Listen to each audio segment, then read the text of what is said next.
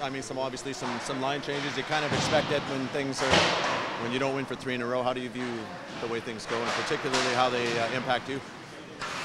Yeah, obviously there were some changes today on lines, but I don't know if it's going to stay for tomorrow. I don't know what's going to happen, but for us, we got some things done today, some cleanup stuff that that affected us yesterday in the game. So I thought it was a really good practice, and like you said, line changes today. So hopefully the line changes could get a little spark underneath us. This is a big 48 hours for you guys. I mean, it's back to back. You gotta get something going in the wing.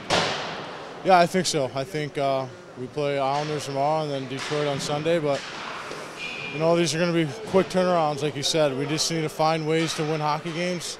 We're on the road, and this is where good teams find ways to win, when you play on the road, and it's a hard schedule coming up. We're playing really good teams, and we just got to keep playing. If we played like we did yesterday and minimize the mistakes, I think we'll be okay. Pat, you had a lot of success last year with Connor and Jordan. Looks like that group is being revisited. What makes it work between the three of you? Well, I just think we had chemistry right away last year, so I just try to use my size to open up space for Connor and Ebbs. Just going to the net, create havoc, be strong in the boards in the D zone to make sure I get the puck to Connor, and just trying to play smart and not overthink it and just go out there and do it. Hopefully we have success tomorrow if we're playing together. Again, hopefully the chemistry is staying, but I just got to keep playing hard and working hard, and wherever I play, I'm still going to be, enjoying myself. I asked you about how you and Yessi were doing with Leon at the end of the night yesterday, but how about yourself individually? How are you feeling about your game? You get that goal last night. Just where are you at? Yeah, I think, I would say I can do some more things. I think I can do better. I think, like I said before, I can hold on to pucks longer down low instead of forcing plays.